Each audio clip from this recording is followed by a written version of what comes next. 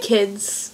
So, I took the day off yesterday, which is really impromptu timing for someone who I was talking to offline who was like, don't stop making videos, and I was like, okay, and then I didn't throw one up yesterday.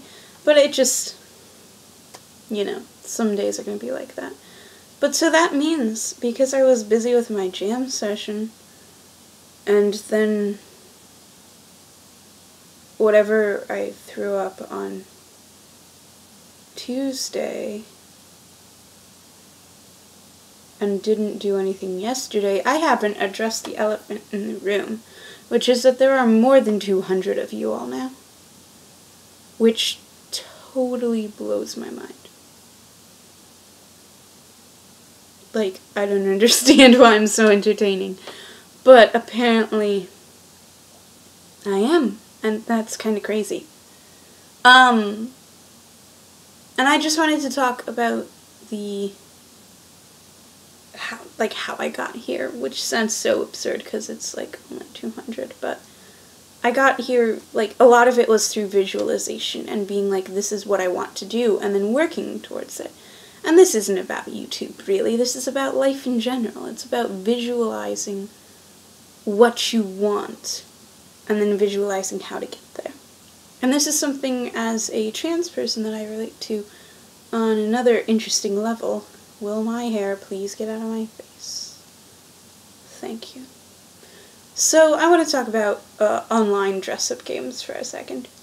When I was a young warthog, and I first got access to the internet, I would go on, like, girlsgogames.com, which in retrospect, don't know why I spent so much time there, but whatever.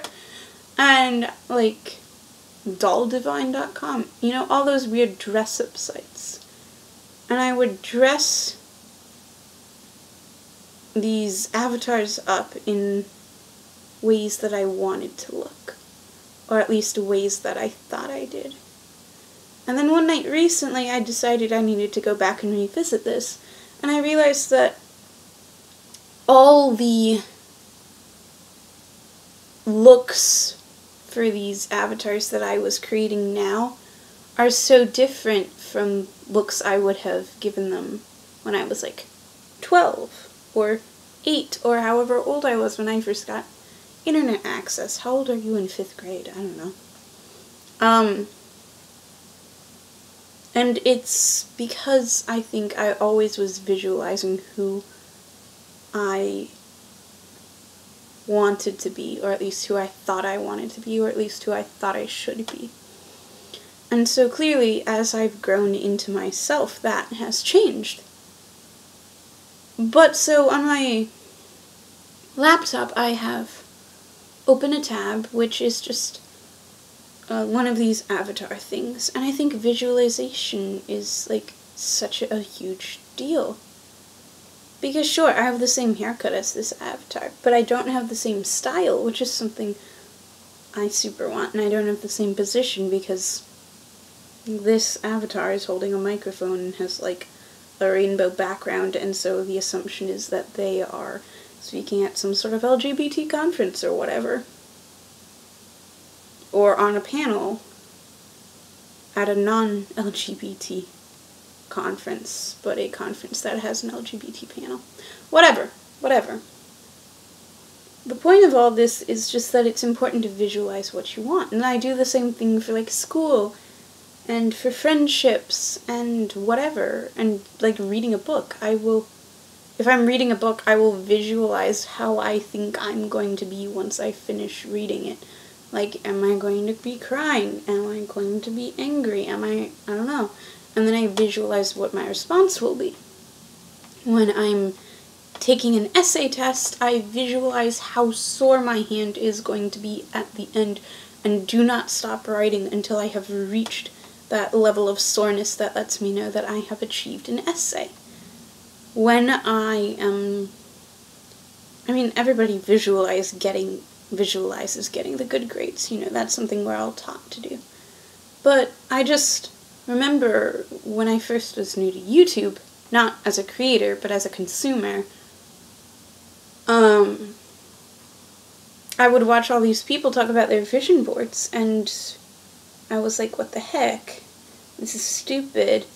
And lo and behold, I've been doing the same thing the whole time. So no, I don't want to look like one of those weird models, or like, girl in fall games. I don't want to look like that. But I encourage all of you, if you can, to find a dress-up game with an avatar who looks at least sort of like you, and then to run with it and see if you can figure out what you want to be along the way. But while you're doing that, remember that it's important to love the you that you are currently. Because even though the me in the avatar is more in line with how I feel, the me right now is 1,000,000,000 times more important. And the you right now is 1,000,000,000 times more important than whatever projection you're coming up with. Because you're here now. And that's important. I hope you have a great day.